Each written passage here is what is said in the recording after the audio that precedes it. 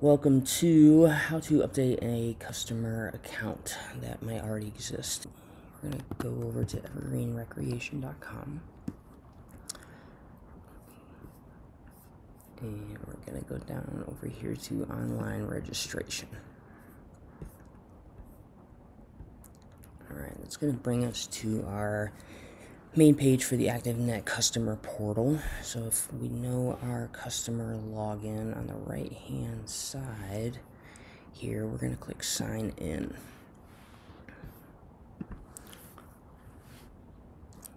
Alright, we're going to go ahead and enter in the login for Mr. Peter Parker.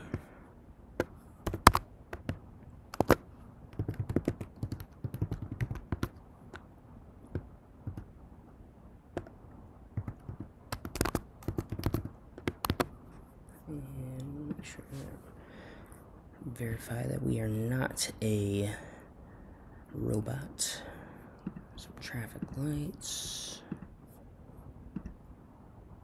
Beautiful. Oh, looks like I might have entered in the wrong password. Let's try something different. And verify back again. Awesome. Now again too, if you don't remember your login name or your password, we'll talk about it in a little bit, but we'll come back to this page. So we're going to go ahead and log in. Awesome. Great, that worked. Alright, so on the right side here, we're going to go to my account. And this is going to be kind of where you have access to a multitude of things. But for this video specifically, we're just going to talk about changing some information about your personal account and not really dive into the depths of the account activity or other services that we really could get into. We'll put that in a video for a later date. So right now we're going to start with updating our password. So we're going to click change your password here.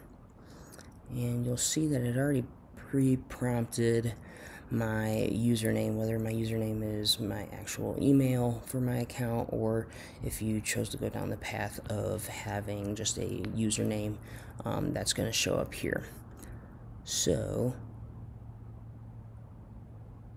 to update our password, we're going to go ahead and enter in our current password that we used to log in.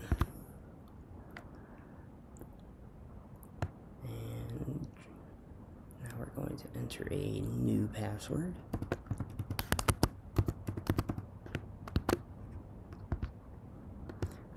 Re-enter that just for reconfirmation. And again, when you're making your new password, we're making sure that it falls in line with these requirements for a password.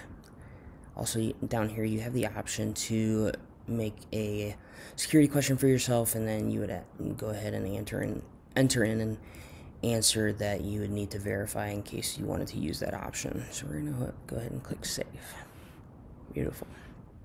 Okay, so we're gonna go into personal information here, and we're going to go to the change personal information button. Here you'll see you have the ability to go ahead and update your name. If you ever do want to update your address or your birth date, you'll actually have to call into one of our centers or reach out to one of the management staff. Even the front desk staff could actually do it for you, but you would need to call into one of the centers in order to get that reset or changed. But for right now, we're not going to dive into that. Again, here you'll see that we have the box clicked if you want to receive any exciting information that's coming up about EPRD events and activities, or if we need to reach out to you for a program. So here we can update our phone numbers, again, a new email if we want to put that in, and any emergency contacts. If you have another one, you can put that in here also. And again, you'll see that you can't update your birthday, but if you need to change your gender or add a medical alert, you can do that here. Save. Now, if you want to add or change any information about a family member, you can do that here by clicking Change Information About Family/Friends. It'll bring you to this page. So right now, Peter Parker is the only one in his household, but if we wanted to add somebody else, we would go ahead and just click here. It would bring a drop down to essentially add somebody into that same household, and you would change this information as need be if they have a different email address or phone number, different emergency contact. You would change all that within here, and it would prompt you to enter in a new birthday. So just for simplicity, and you would just hit submit down here. But we're going to go ahead and leave Peter as the only person in his household right now. So we're going to go back to my account, and we're going to go ahead and sign out now and dive into how to recover our login name or our password if we forgot one of those pieces of information. So if we lost if we forgot our login name, we're going to go ahead and click here. It's going to ask us for our email. Make sure that we're putting in the email that's associated with our account, because it will let us know that the email is not registered if it doesn't become entered in properly.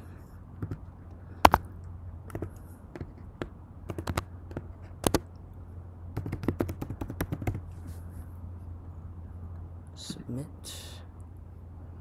And just a confirmation that it's been entered. And you'll see too here, it's going to remind you to check your junk and spam, any other folders that this email could be thrown into without being recognized at first. So let's go and check out our email. And right here in our inbox, there it is. So when you're looking for your login information, what's nice is you won't have to reset it.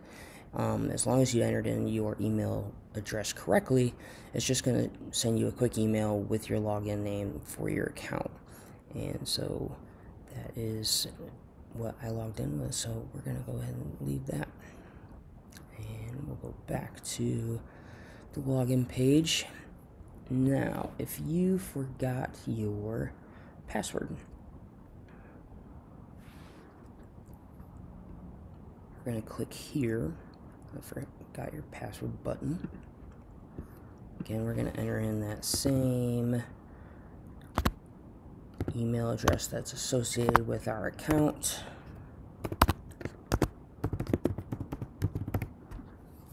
We're going to hit submit. Hit OK for our confirmation. Back over to our email. Our inbox will have another new email from ActiveNet. Now, the email that you got is a temporary password for getting back into your account. So if you know your login name, you're going to use this temporary password. I'm just going to go ahead and copy and paste it by hitting Control or Command C and going back over here to the login page, entering in my username that we confirmed just a second ago. And I'm going to hit Control V to paste, or Command if you're on a Mac. And then we're going to verify we are not a robot. And we'll hit Login. And you'll see as we immediately were prompted to create a new password. So remember that you need that password from your email in order to reset for a new password. And again, here too, this can be a little confusing. Your current password at this time is actually the emailed password for the temporary password that you were sent. So make sure you just hit paste there again, and then you can go ahead and enter in a new password for yourself. Just make sure you enter it in the same here for both boxes. Then we'll go ahead and hit save. And it looks that we entered in our passwords correctly. So now we are back to the main welcome page for the ActiveNet customer portal. I'll go into my account and we are back to where we began. All right, and that is the end of updating your own customer account, and we'll see you next time.